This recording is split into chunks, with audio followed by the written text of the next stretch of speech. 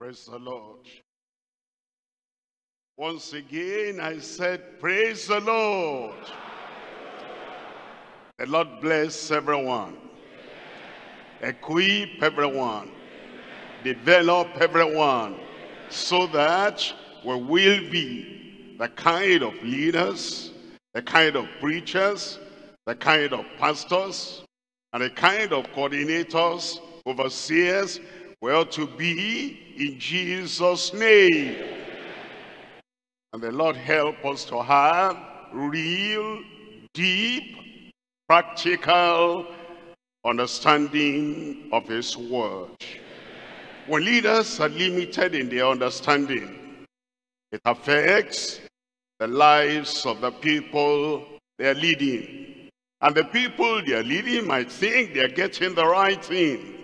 But unfortunately, if leaders are shallow in their understanding, they'll not be able to prepare anyone for heaven. God help us to prepare people for heaven. Father, we look up to you today, that by your Spirit, you give us real understanding in your word. So that as the word affects us, cleanses us, purges us, you will use us as instruments to be a change agent in the lives of the people we're leading. But thank you because we know you have answered. In Jesus' name we pray. God bless you. You can sit down. We're coming to a subject tonight that we need to have clear scriptural understanding.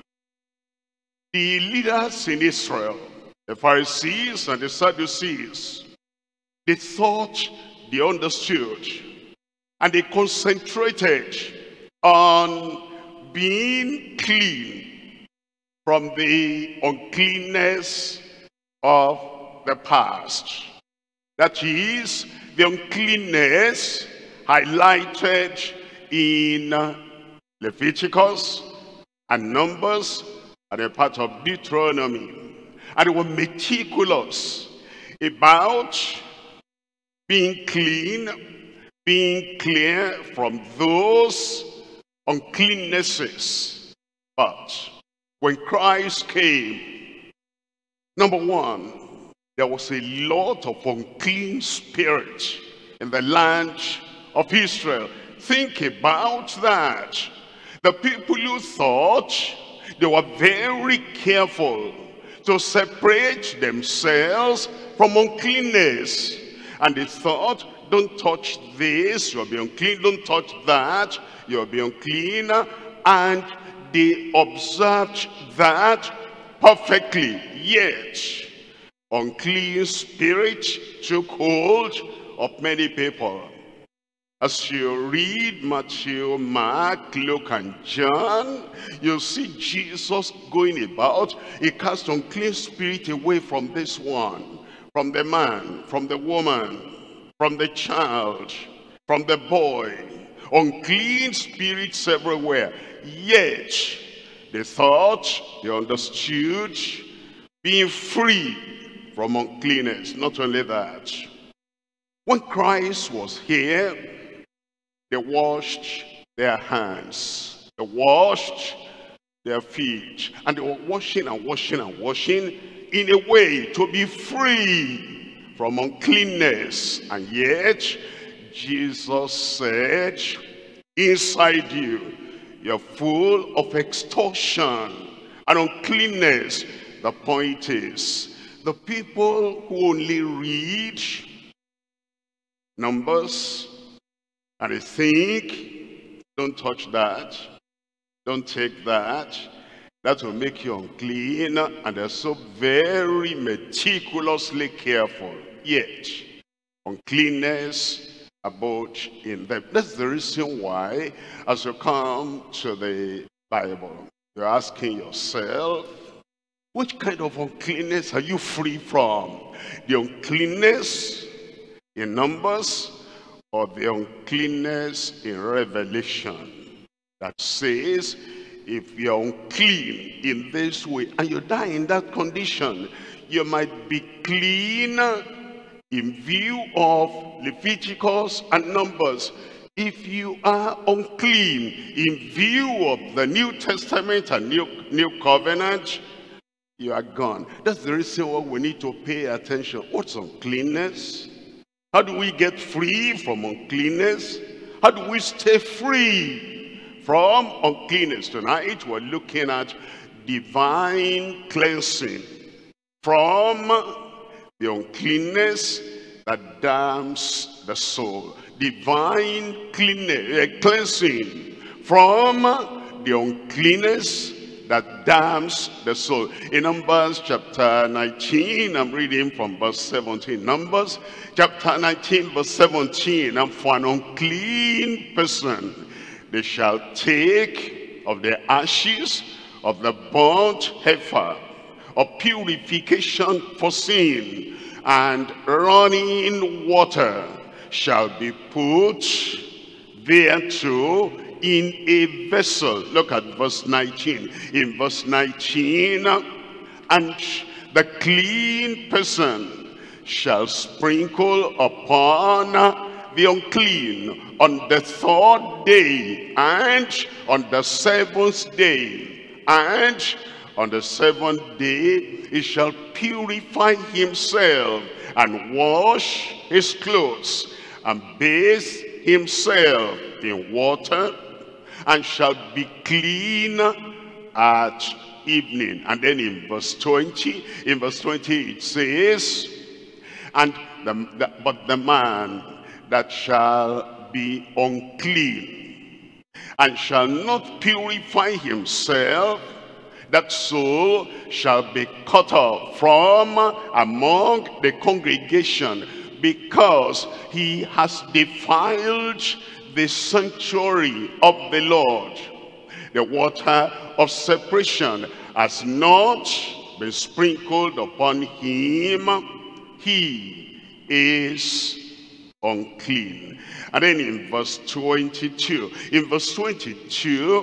and whatsoever the unclean person touches shall be unclean, and the soul that touches it shall be unclean until evening. Let's now come to Ephesians chapter 5, New Testament, and we're reading from verse 5. And here is where we have to have understanding.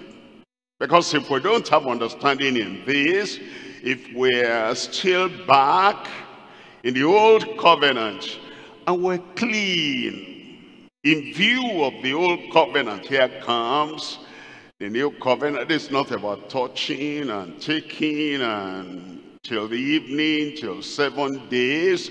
This is a very life. Ephesians chapter 5, reading from verse 5.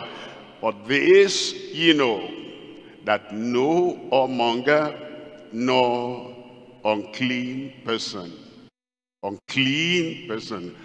nor covetous man, who is an idolater, has any inheritance in the kingdom of Christ and of God. In verse 6, let no man deceive you with vain words, for because of these things cometh the wrath of God upon the children of disobedience. We're looking at divine cleansing from the uncleanness that damns the soul. We're coming now to 3 points. Number one, the condition: clean before the law, but unclean before the Lord. Those children of Israel at the time of Christ, those Pharisees, those Sadducees, clean before the law, but unclean before the Lord. Number two, the cleansing.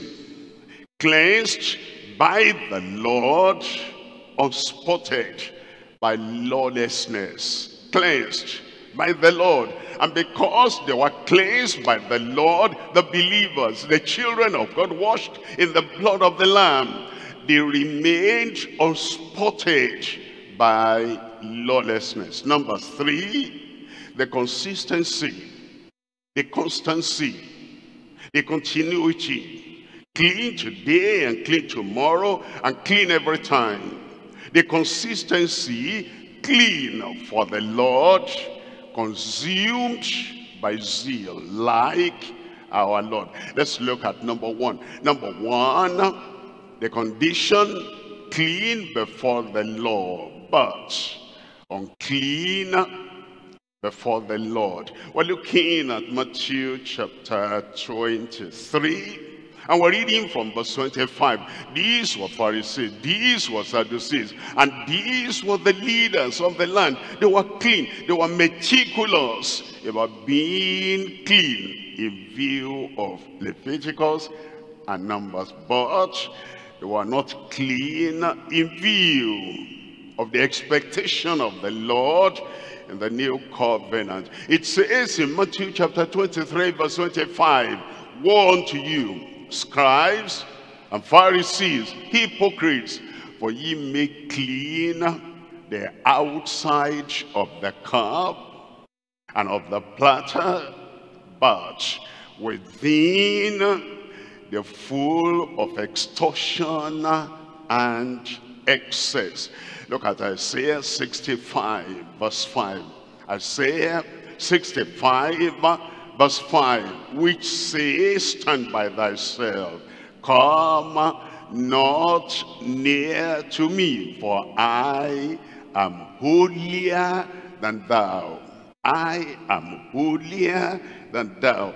They observed all those ceremonial laws of the Old Testament, and they got to the point, to the peak, they thought they were holier than everybody, clean before the law, but unclean before the Lord. And it says, these are a smoke in my nose, a fire that burneth all the day.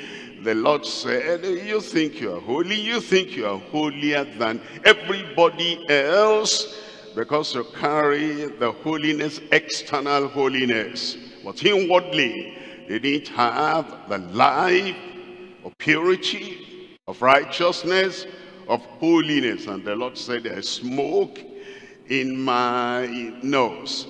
And it says, the fire that burn all the day. Look at 3 things here. Number one, outwardly clean, but inwardly unclean and condemned. Number 2, openly conscientious. They're conscientious. They take care of everything. Don't touch that, don't taste that. Wash your hand, wash your feet. And they were conscientious openly, yet individually unholy and carnal. Number 3, obviously compromised. They compromised the faith. They compromised the standard. They compromised the truth.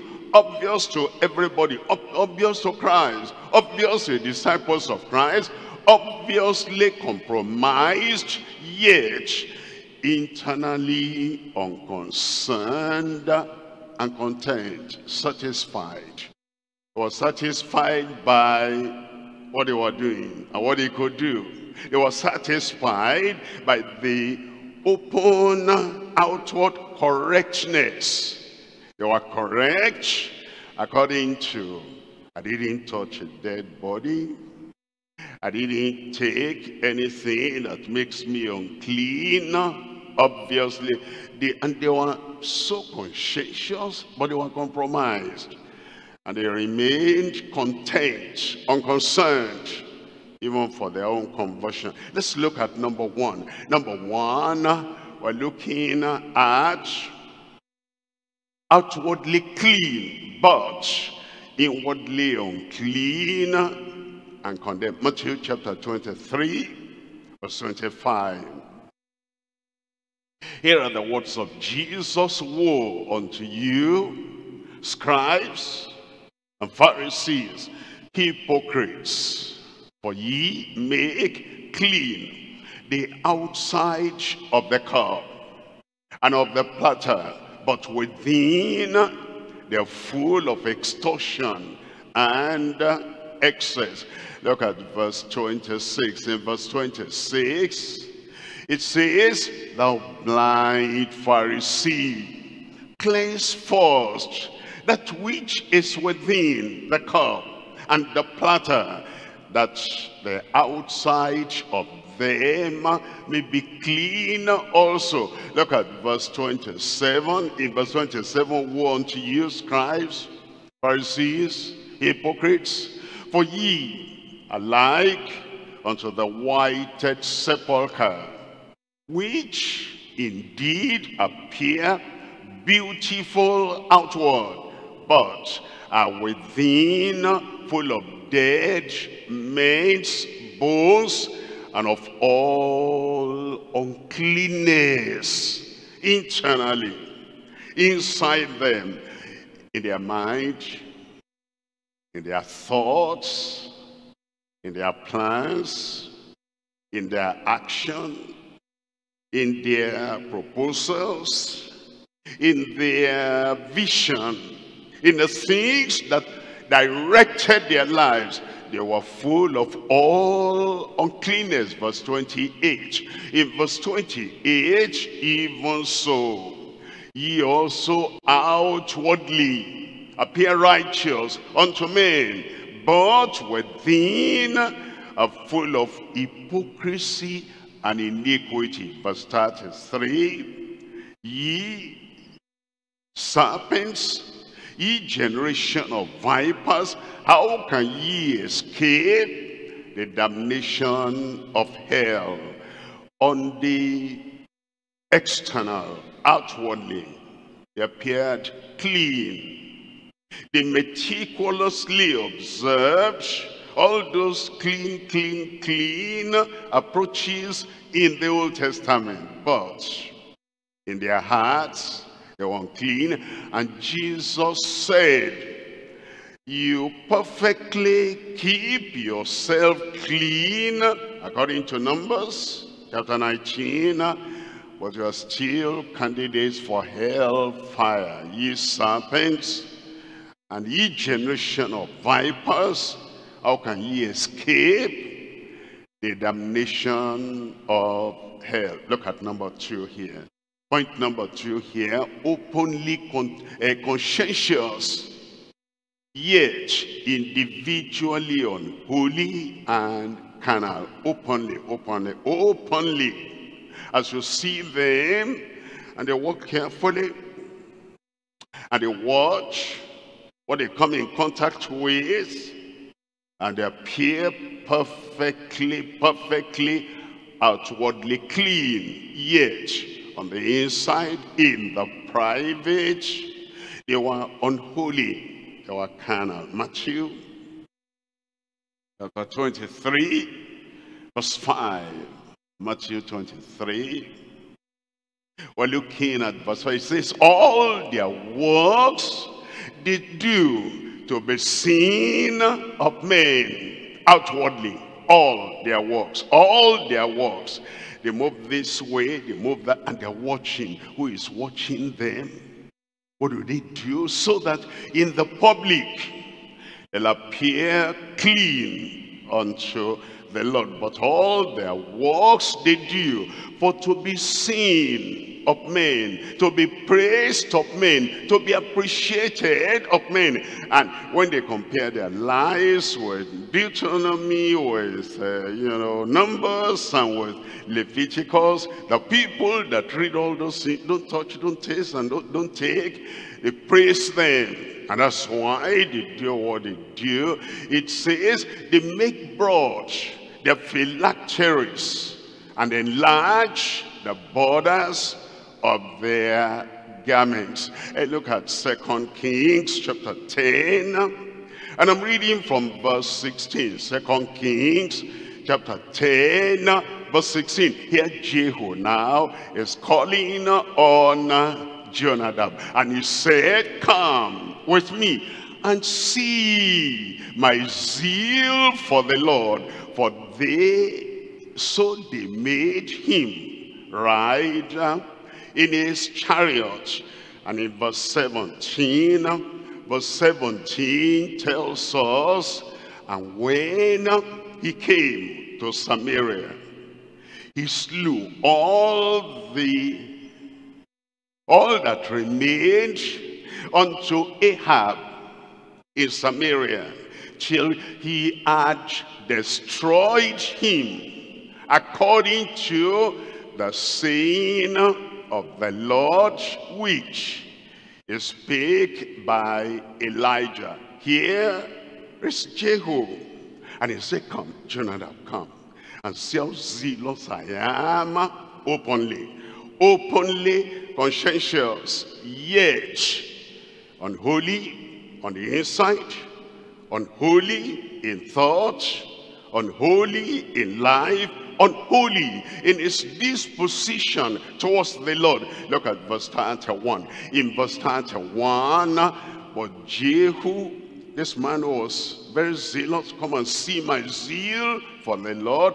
But Jehu took no heed to walk in the law of the Lord God of Israel with all his heart, for he departed not from the sins of Jeroboam, which made Israel to sin. That's why we need to be watchful in our lives and meticulous about that, about my inner life. I'm conscientious about this. How about my inner life? On the outside, you appear orderly, you appear acceptable to God, but on the inside, like Jehu, zealous, conscientious, on the outside, but on the inside, he took no heed, for his heart did not follow after the Lord. He went astray, and he followed Jeroboam, which made Israel to sin. Hosea chapter 8, reading from verse 3. In Hosea chapter 8, verse 3, Israel has cast off the thing that is good. They went on, open, outward, external cleanliness, external devotion to the Lord, external observance and obedience to the law of the Lord. But on the inside, Israel has cast off the thing that is good. The enemy shall pursue him. Look at verse 8. In verse 8, Israel is swallowed up. How now shall they be among the Gentiles as a vessel wherein is no pleasure?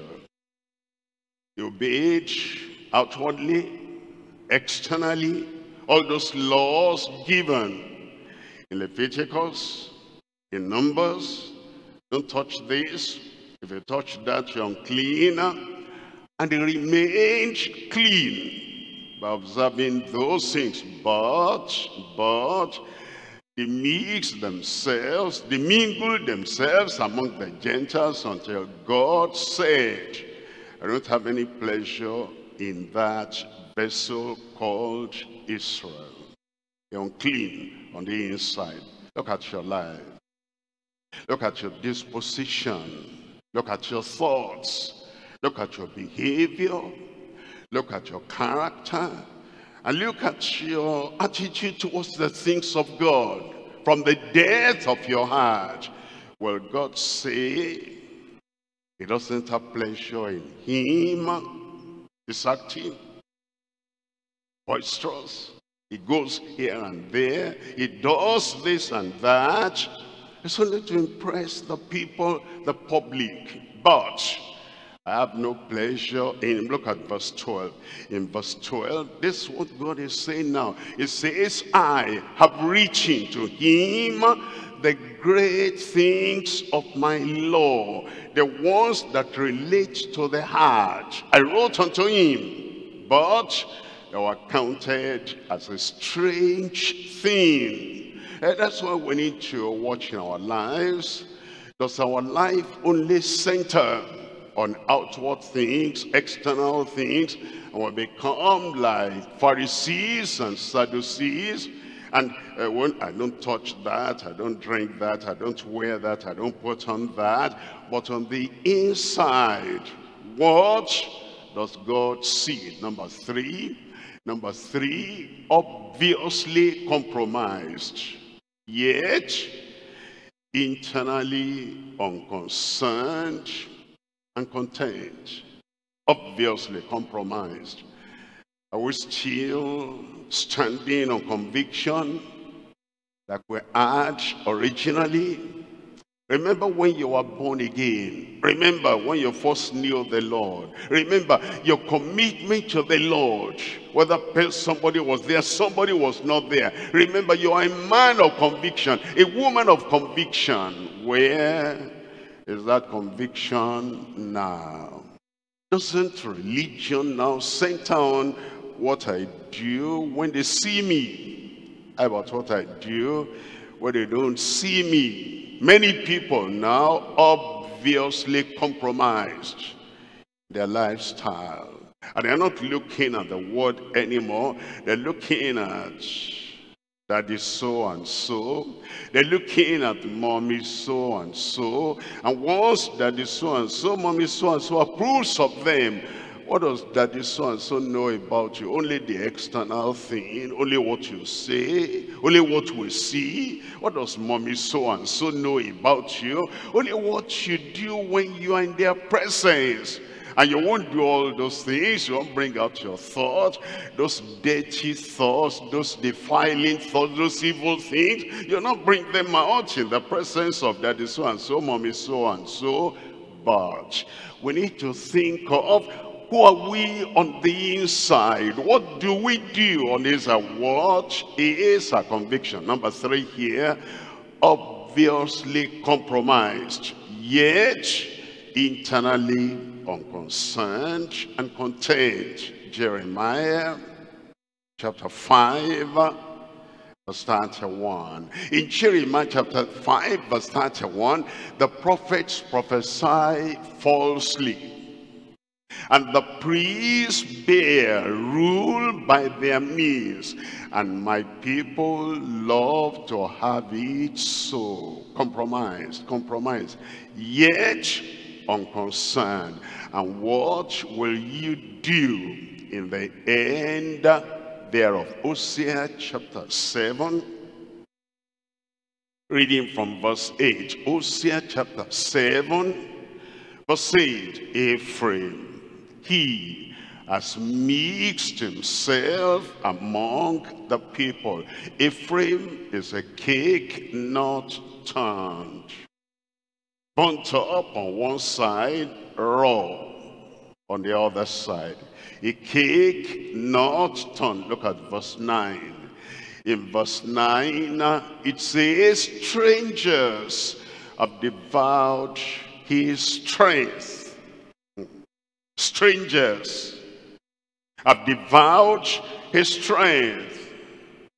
Let's not talk about different, talk about deeper life. Strangers, the strangers that come, they help, they publicize us, and they, appreciate us. But do we allow them to create an inroad into our conviction that we cannot preach what we used to preach? We cannot emphasize what we used to emphasize. We cannot be pointed and pungent, and we cannot talk of repentance the way we ought to. I'm asking, if we're like that, then we'll be like Ephraim. We cannot point at what the life of a real child of God should be. We cannot talk of restitution in marriage. Restitution if you've stolen and now you build mansions. If you're going to be right with God, you have to make restitution. Can we preach that again? By the grace of God I do, by the grace of God I can. I'm asking the rest of Deeper Life, where do we stand? Have the strangers come into us so much that they've devoured our strength? They've broken down our conviction. They have dimmed our sight that we cannot see anymore. That's exactly the controversy that God had with the children of Israel. Strangers have devoured his strength, and he knoweth it not.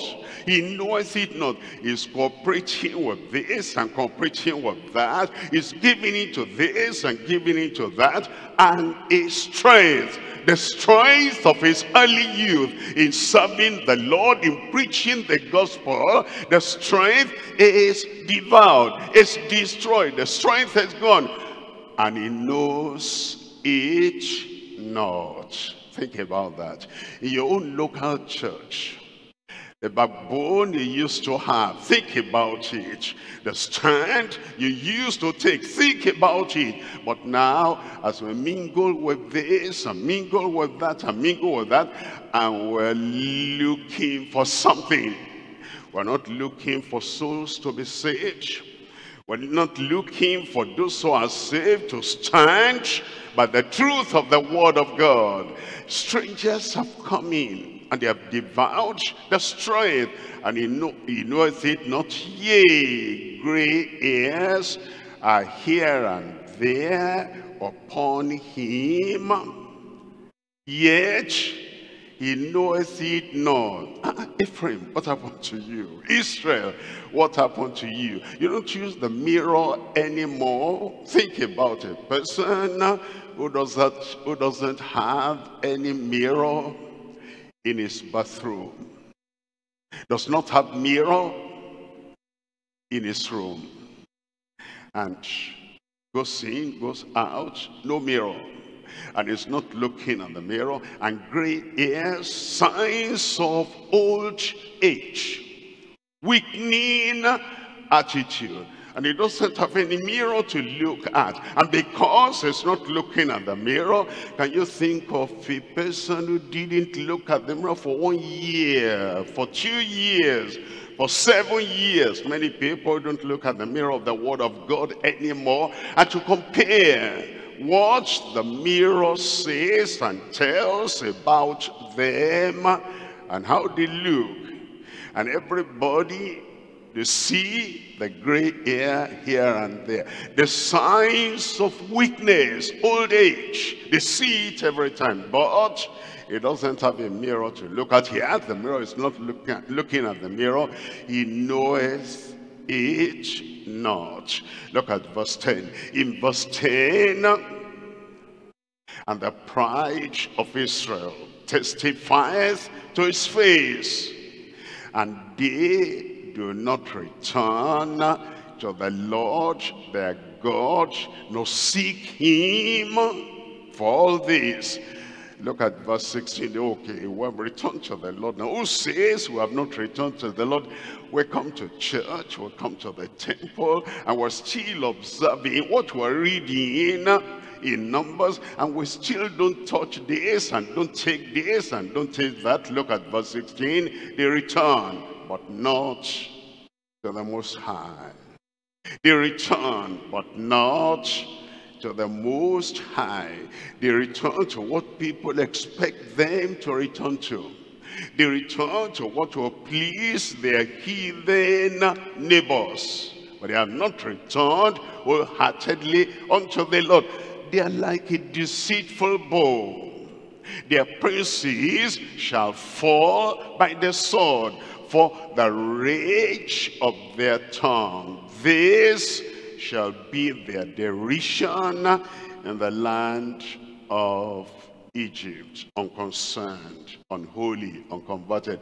In Matthew chapter 13, verse 15. Matthew chapter 13, verse 15. For these people's heart is waxed gross, and their ears are dull of hearing, and their eyes they have closed, lest at any time they should see with their eyes, and hear with their ears, and should understand with their heart, and should be converted.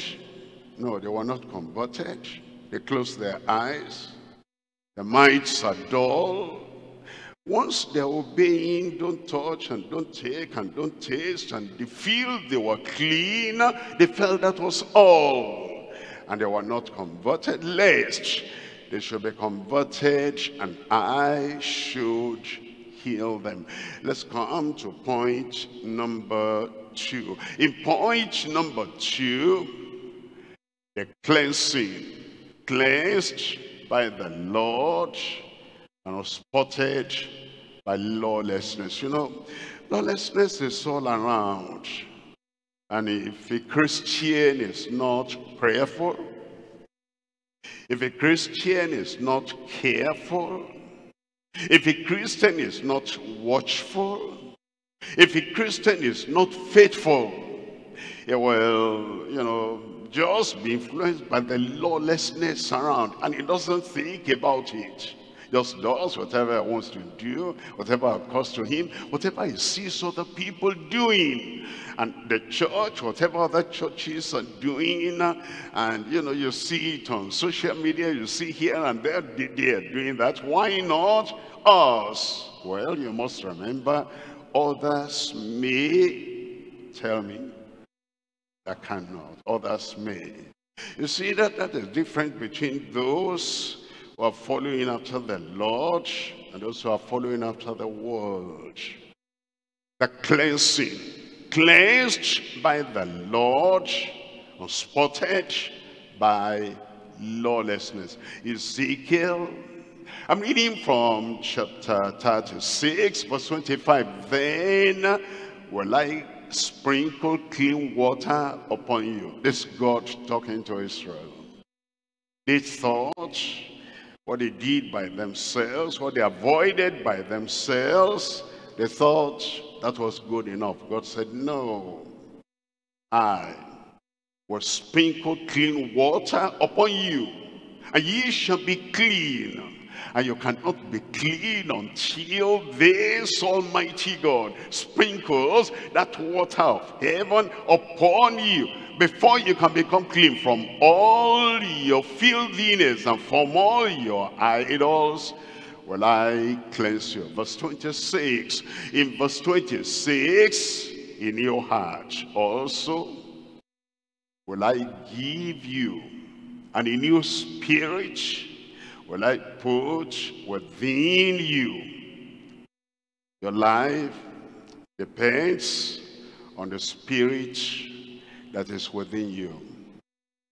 There's the spirit of the world. There's the spirit of bondage. There's the spirit of fear. There's the spirit of compromise. There's the spirit of the Adamic nature, and there is the Spirit of God. And your life, what you do, how you live in the public, in the private, secretly, publicly, your life depends on the Spirit that controls you from within. A new heart also will I give you, and a new spirit will I put within you, and I will take away the stony heart out of your flesh, and I will give you a heart of flesh. Let your church say amen. Now, think about the Pharisees. What kind of heart did they have? Christ came to them.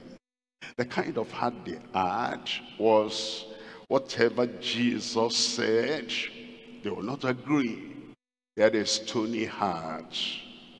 And if he continued saying what he was saying they didn't agree with, they'll find a way to get rid of him, crucify him. How about Barabbas? Release Barabbas. He's a son of the soil. Yes, he's a criminal, but a son of the soil. Release him, or crucify this Christ. The stony heart. And God said, I will take the stony heart out of your flesh, and I will give you an heart of flesh. Look at verse 27. In verse 27, and I will put my spirit within you. My spirit within you. If you have his spirit, you will live to please him. You will live to walk in his way. You'll be tender. You'll be gentle. You'll be holy. You'll be meek. You'll be humble. If you have his spirit living in you, you will not be hard-hearted, uncontrollable, incorrigible. You'll not be self-willed. If you have his spirit in you, you'll be grateful that you are hearing the word of God. I will put my spirit within you and cause you to walk in my statutes, and ye shall keep my judgments and do them. Look at verse 28. In verse 28, and ye shall dwell in the land that I gave to your fathers, and ye shall be my people, and I will be your God. Verse 29. In verse 29, I will also save you from all your uncleanlinesses. It's not what you do by yourself. I've read Numbers chapter 19. Don't touch that dead body, and don't do this, don't do that. If you do that, you'll die. Because of the fear of death, you may not touch all that. But how about the one inside your heart? And God says that he is the one that has the grace, that has the cleansing water, that has the cleansing blood of Christ, that will cleanse you. It says, I will also save you from all your uncleannesses, and I will call for the corn, I will increase it, and lay no famine upon you. Look at James chapter 1, reading from verse 27. James chapter 1, verse 27. Pure religion and undefiled before God and the Father is this: to visit the fatherless and widows in their affliction. Look at this, look at this. And to keep himself unspotted from the world. The world is a world of lawlessness. They act as if there's no constitution, as if there's no law, as if there's no right or wrong, as if there's no ruler to draw a straight line. Lawless. But when the Lord cleanses us, he makes us cleansed by the Lord, unspotted by lawlessness. Three things we're looking at. Number one, the blood that cleanses from all uncleanness. Number two, the blessing of conscience without any uncleanness. Number three, the burden of converting the adamantly unclean. That's a ministry, that's a calling. That those who are unclean, and they're adamantly unclean, incorrigibly unclean, the Lord has sent us to them to persuade them. The Lord has sent us to them to call them out of their adamant uncleanness, so that they surrender their lives to the Lord. But if we who are supposed to be instruments to convert the adamantly unclean, if we too are incorrigible, adamant, unclean, how will an unclean person convert another unclean person? Didn't you read when we read through Numbers chapter 19, the clean person will bring the water of separation, and the one that will sprinkle that on the unclean person. You have to be clean before you can be of any use to help the unclean to become clean. We're looking at number one, we're looking at the blood that cleanses from all uncleanness. In 1 John chapter 1 verse 7, but if we walk in the light as he is in the light, we have fellowship with one another, and the blood of Jesus Christ, his Son, cleanses us from all sin. Brothers and sisters, sorrowful to think that the people who say they're believers today, they don't believe in the blood that cleanses from all uncleanness. The believing of today, the faith of today, in many circles, I believe, and they remain in the uncleanness, unclean language, unclean tongue, unclean behavior, unclean interaction, unclean lustful behavior. They remain like that, and it's unfortunate that the salvation many people claim is salvation in the head. It's not the salvation that touches their heart. But if we walk in the light as he is in the light, we have fellowship one with another, and the blood of Jesus Christ, his Son, cleanseth us from all sin. It tells us in 2 Corinthians chapter 7 verse 1. 2 Corinthians chapter 7 verse 1. Having therefore these promises, dearly beloved, let us cleanse ourselves from all filthiness of the flesh. Filthiness of the flesh. Filthiness of the flesh. When flesh touches flesh, brings filthiness. When flesh interacts with flesh, and there are people, they're eager for their flesh to touch another person's flesh. Are they born again? We don't know. We don't know. If they're eager, if that's all their dream, flesh. It says, having the promises of God, dearly beloved, let us cleanse ourselves from all filthiness of the flesh and spirit, perfecting holiness in the fear of God.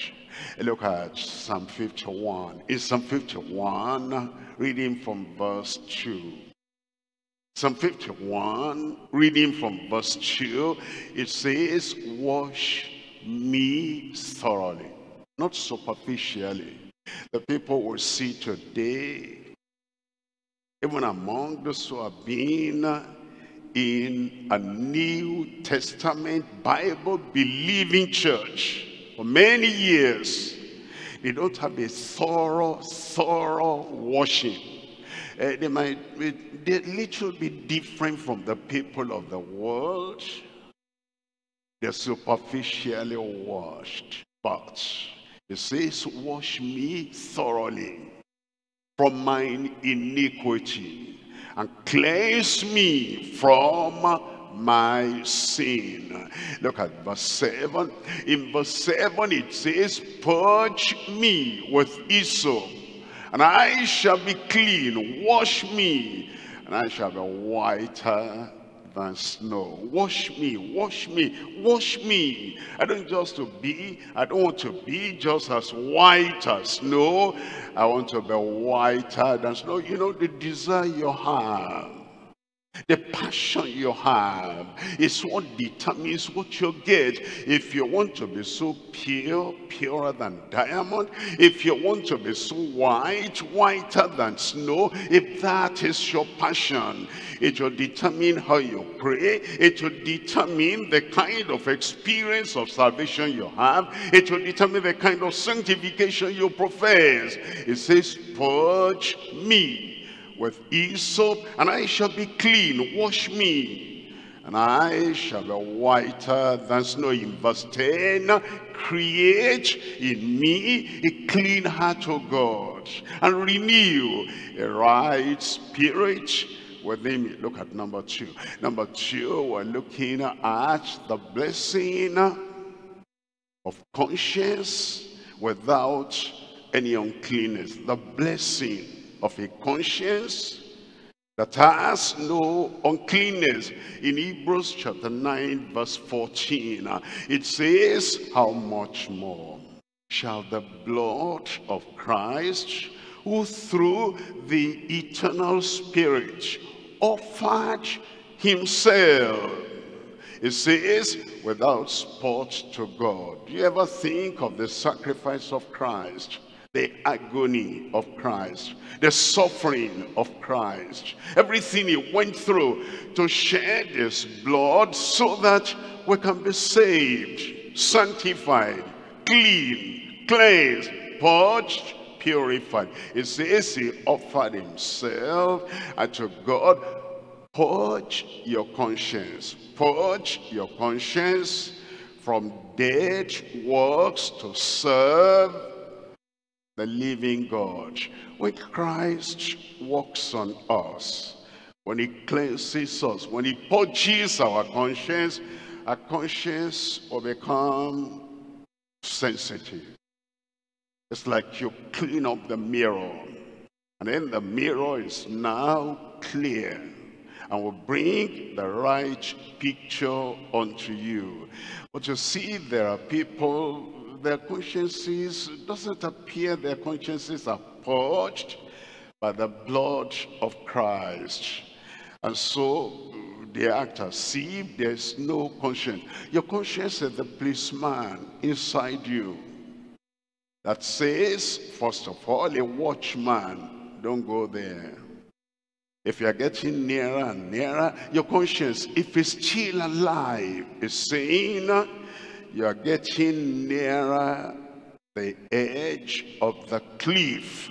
You might fall down there. And if you fall down there, you'll crush your own bones. And when you've done something that's not right, I warned you, I told you, it's the policeman that will arrest you and convict you. But there are people that just go from uncleanness to uncleanness, from bad behavior to bad action, and there's no conscience. That's why we're told in 1 Timothy chapter 4. In 1 Timothy chapter 4, reading from verse 2, it says in verse 2, speaking lies in hypocrisy. They have to do that to cover up what they do, to make excuses for what they do, and to make excuses for the uncleanness they get to everything. Speaking lies in hypocrisy, having their conscience seared with a hot iron. Acts chapter 24, reading from verse 16. Herein do I exercise myself to have always a conscience void of offense toward God and toward men. When the blood of Christ washes and cleanses us from all uncleanness, we're sensitive. I don't want to do anything that will soil my hand, that will sear my conscience, that will harden my heart. And herein do I exercise myself to have always a conscience void of offense toward God and toward men. Number 3 here is the burden of converting the adamantly unclean. That's the burden we have. You read, when you read the prophets, the burden of Isaiah, the son of Amos, the burden of Amos, the burden of this other prophet. The burden we have is the burden to convert the people who are adamantly unclean. And you start from the nearest person to you. They're unclean, they're adamant, they're depraved, they're hardened, and it looks like, although they talk about heaven, heaven, heaven almost every day, but they don't have the mind to pay the price to even stop and think about their lives, the way I'm going and the things I'm doing, and we don't know when death will come, brothers and sisters. We don't know. It might come suddenly, unprepared. And the fellow had been adamantly unclean. Where will he spend eternity? The people who are unclean like that, look at this. In Proverbs chapter 30, I'm reading from verse 12. Proverbs 30, verse 12. There is a generation that are pure in their own eyes, and yet is not washed from their filthiness. People who rush to church, they hear the word of God, they're supposed to pray after that, and instead of just staying there and pouring out their hearts to God so they can be cleansed, saved, restored, refined, purified. Time is more important to them. They're looking at their time. They're looking at rushing out. When will you ever have the cleansing that prepares you for heaven in a hurry all the time? Hearing the word, but looking at the wristwatch in a hurry. After hearing the word, time is going, Pastor. It's a busy city. Before we get home, do you know when we got home the other time? And then you get back home, you continue life as usual. When will you prepare for eternity? Because there's a generation of people who are pure in their own eyes, and yet is not washed from their filthiness. Look at Psalm 51. And I'm reading from verse 12. Restore unto me the joy of thy salvation, and uphold me by thy free spirit. Look at verse 13. Then, only then will I teach transgressors thy ways, and sinners shall be converted unto thee. We're looking at Romans chapter 1, reading from verse 24. Romans chapter 1, the people who are adamantly unclean, wherefore God also give them up to uncleanness through the lust of their own hearts, to dishonor their own bodies between themselves. 25. Who changed the truth of God into a lie, and worshipped and served the creature more than the Creator, who is blessed forever. And everybody said, verse 26, in verse 26, for this cause God gave them up. They are adamant, they are incorrigible, they are hard-hearted. God gave them up unto vile affections. For even their women did change the natural use into that which is against nature. 27. And likewise also the men, leaving the natural use of the woman, but in their lust one toward another, men with men, men with men, men with men, working that which is unseemly, and receiving in themselves the recompense of their error, which is meat. That's why they have HIV/AIDS. Look at verse 28. And even as they did not like to retain God in their knowledge, they did not like to retain God in their knowledge. They are adamant, they did not like to retain God in their knowledge. They are hardened against God. They did not like to retain God in their knowledge. And they have the stony heart, and their self-will. They do not like to retain God in their knowledge. God gave them over to a reprobate mind to do those things which are not convenient. Verse 29. In verse 29, being filled with all unrighteousness, fornication, wickedness, covetousness, maliciousness, and full of envy, murder, debate, deceit, malignity, whisperers. Verse 30, it says, backbiters, haters of God, despiteful, proud, boasters, inventors of evil things. The evil things that were not even there before they were born, now they invent them.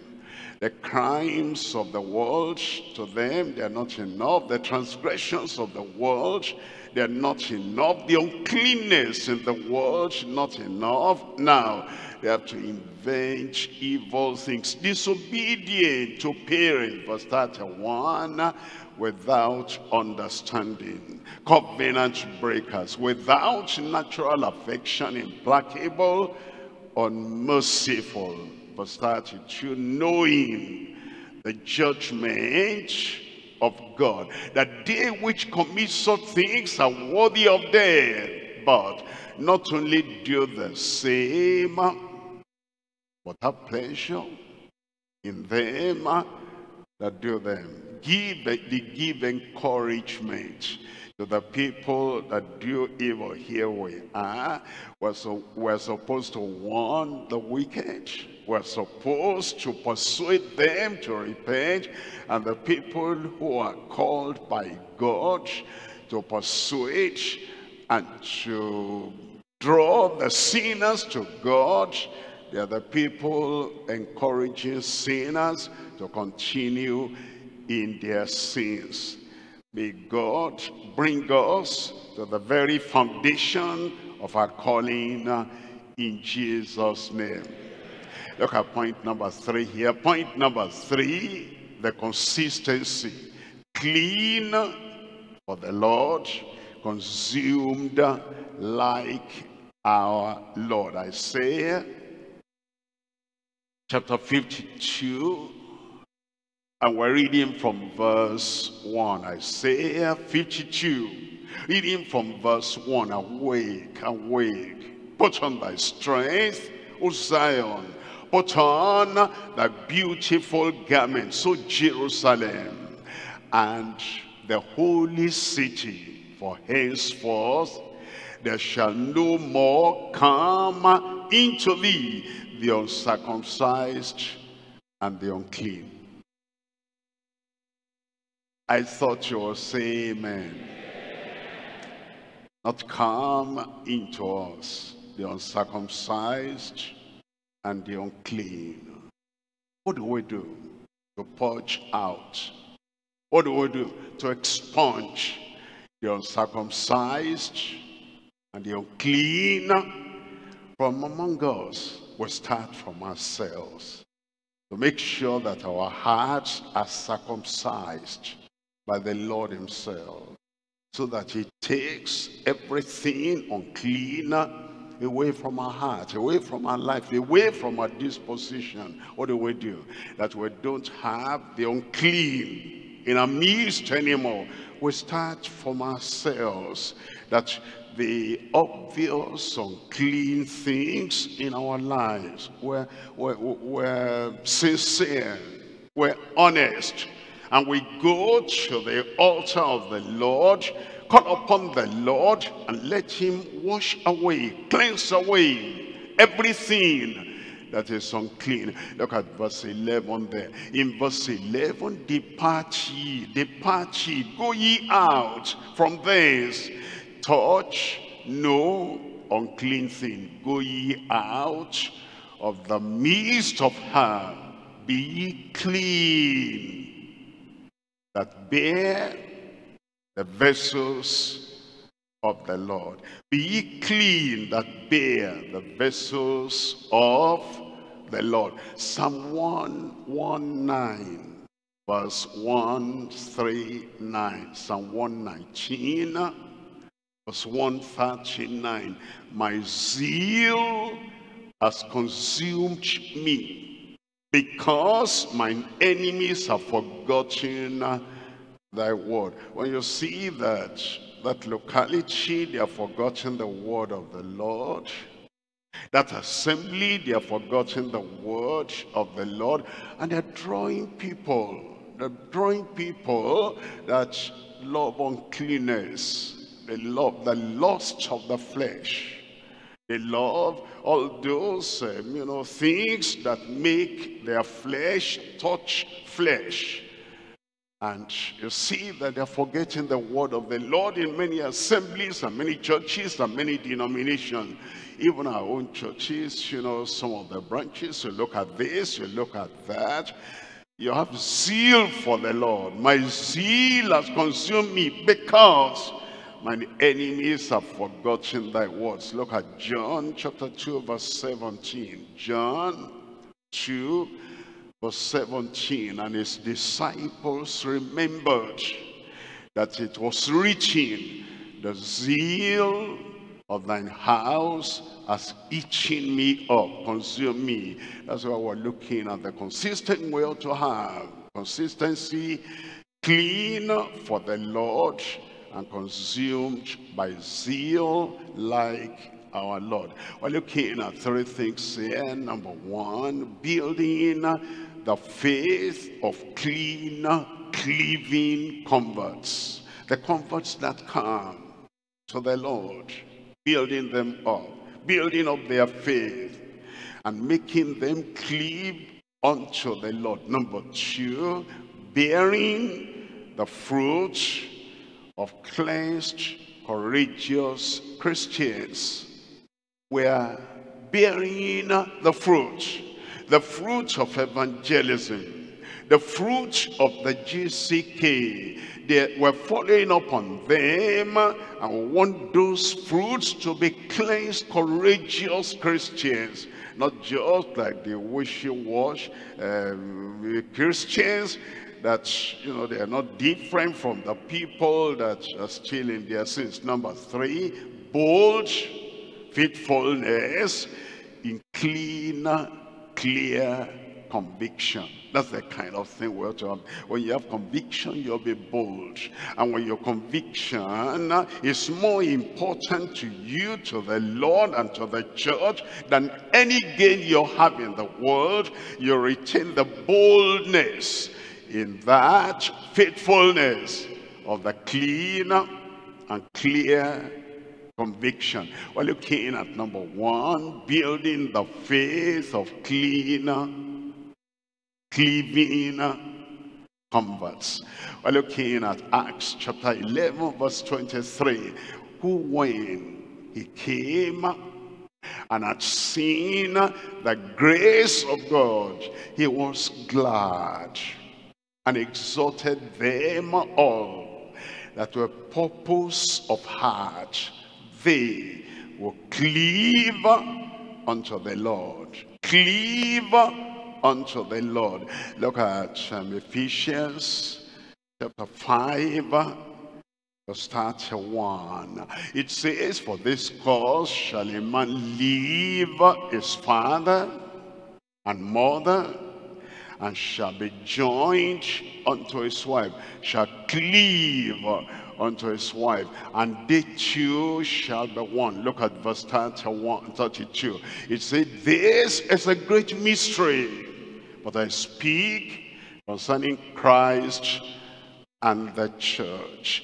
As the husband leaves the parents and cleaves to the wife, so the church leaves the world and cleaves to Christ. So the Christian leaves the world and cleaves to Christ.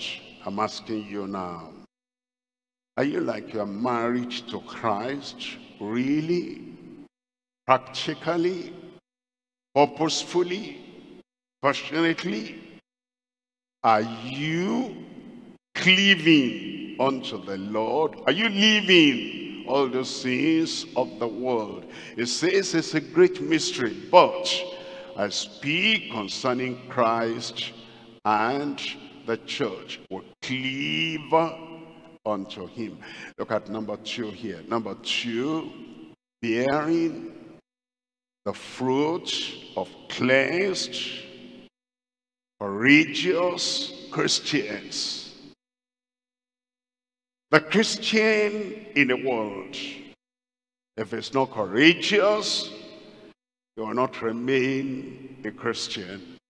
The world will convert him back to the world. They won't allow him to follow Christ single-handedly, single-heartedly. They won't allow him to follow the Lord with conviction, with persuasion, with passion, because the world, they are at it. They're working day and night to make sure that they turn the Christian back to the world. And so, if we're going to build up any fruit, if we're going to raise up any fruit, if we're going to have abiding fruit in Christianity, we'll have to bear the fruit of cleansed, courageous Christians. Christians who have backbone enough, they have conviction enough to resist the world and to say, world, stop right there.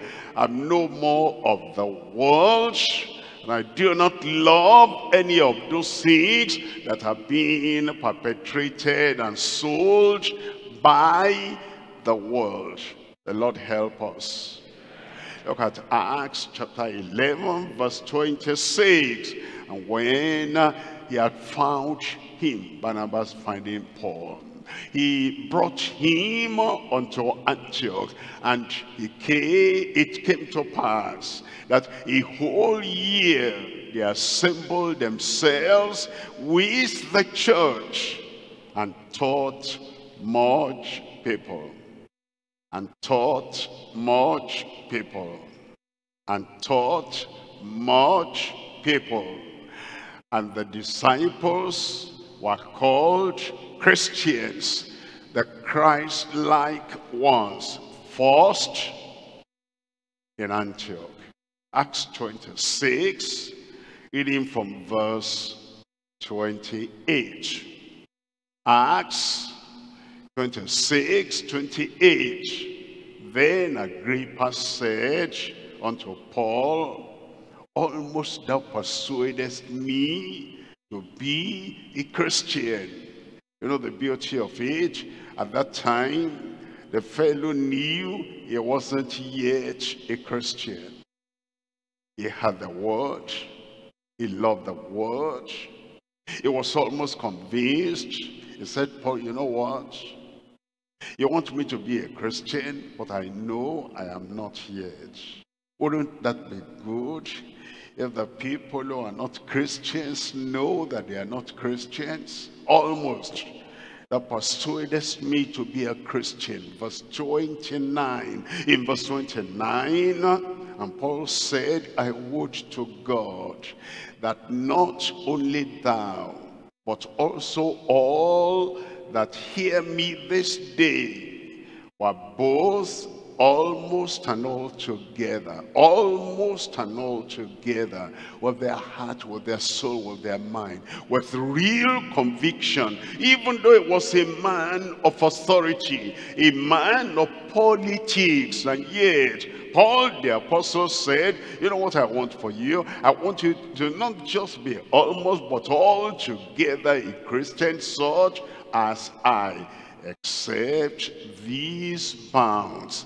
In 1 Peter chapter 4, reading from verse 12, it said, Beloved, think it not strange concerning the varied trial, which is to try your faith, as though some strange thing happened unto you. Verse 13, in verse 13, but rejoice inasmuch as ye are partakers of Christ's sufferings, that when his glory shall be revealed, ye may be glad also with exceeding joy. Verse 14, it says, if ye be reproached, if ye be insulted, if ye be assaulted, if ye be abused for the name of Christ, happy are ye, for the Spirit of glory and of God resteth upon you.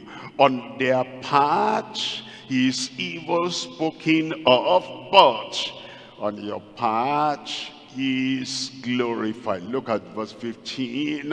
It says, but let none of you suffer as a murderer, or as a thief, was an evildoer, was a busybody in other men's matters. Verse 16, but yet if any man suffer as a Christian, like Christ suffered, if any man suffer as a Bible believer, if anyone suffer as a Christian who will not compromise, if anyone suffer as a steadfast believer, following after the way and the word and the will of the Lord, if any man suffers a Christian, let him not be ashamed, but let him glorify God on this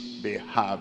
We're looking at number 3 here. Number 3 here, bold faithfulness in clean, clear conviction.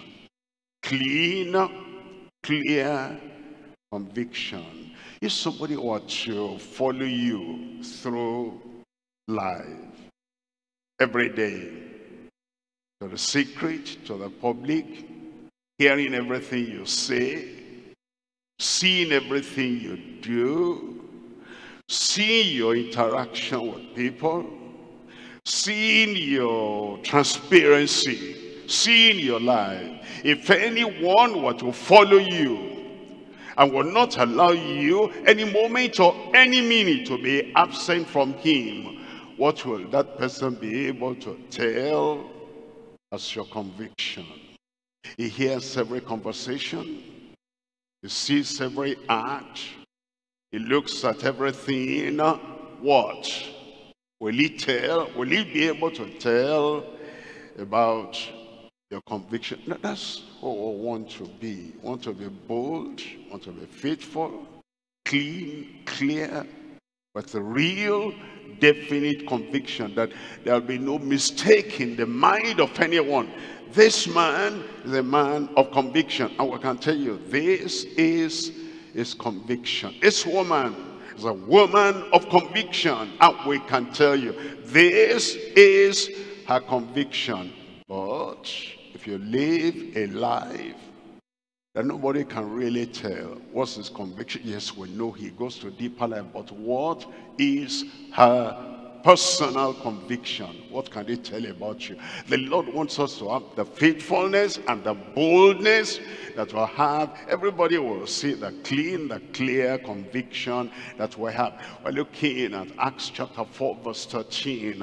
It says, now when they saw the boldness of Peter and John, the boldness of Peter and John, and perceived that they were unlearned and ignorant men, they marveled, and they took knowledge of them that they had been with Jesus. Boldness, that they had been with Jesus. We're looking at 1 John chapter 4, reading from verse 17. 1 John chapter 4, verse 17. Herein is our love made perfect. Herein is our consecration made perfect. Herein is our friendship and fellowship with the Lord made perfect. Herein is our devotion made perfect, that we may have boldness in the day of judgment. We need to remind ourselves that those who are bold to sin here in life will not have boldness on the day of judgment. When the books are opened, when the writings and the records are read, the people that have boldness to sin on earth, they'll not have boldness in the day of judgment. The people who compromise, the people who live topsy-turvy life, so-so life, not really having feet to stand, they will not have boldness in the day of judgment. But herein is our love made perfect, that we may have boldness in the day of judgment, because as he is, so are we in this world. As he is, so are we in this world. Verse 18, it says, there is no fear in love. If you love the sinner, there's no fear in love. You preach the truth to him. If you love that friend, there's no fear in love. You preach the truth to your friend.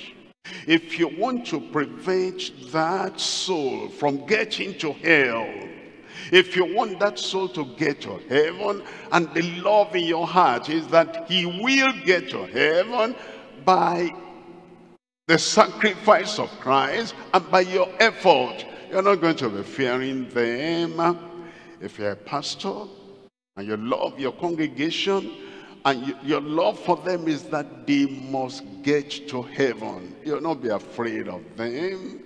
If they don't understand the word and they act like this and like that, you preach it again because you love. If they ignorantly react against you, if you really love them, you're not going to fear them, because if you fear them, you won't keep on telling them the truth. There is no fear in love. Preachers, let's be full of the love of God, and love will make you to forget whatever you go through. Just like the mother who is giving birth to a child, she goes through pain and she still loves the baby. Because of that, she's still going through the pain. After the child is born, she's still going through some pain, but she never gives up on that child. She does what she ought to do because of love. Because of love, she can sacrifice her life for the love of that child. And that's how we who are fathers and mothers in the Lord, that's what we should have. There is no fear in love, but perfect love casteth out fear, because fear has torment. He that feareth Because he's afraid he measures his word. It doesn't tell the backslider to repent and be restored. It doesn't tell the sinner to repent and be saved. It doesn't tell the one on his way to hell. It doesn't stop him and say, come back. Yeah, that's the way to hell. He's not able to speak the word facially, factually, and transparently because of love. It says, he that feareth is not made perfect in love. The Lord give us perfect love in Jesus' name. Amen. Let's rise up now and talk to the Lord in prayer. We're calling on our moderator to come and lead us in prayer now. The moderator, please come to lead us in prayer. Let's talk to the Lord in prayer. Everything we've heard, that the Lord will cleanse us, purge us from every form of uncleanness. He's able, he will. God bless you for praying. Open your mouth and talk to the Lord in prayer.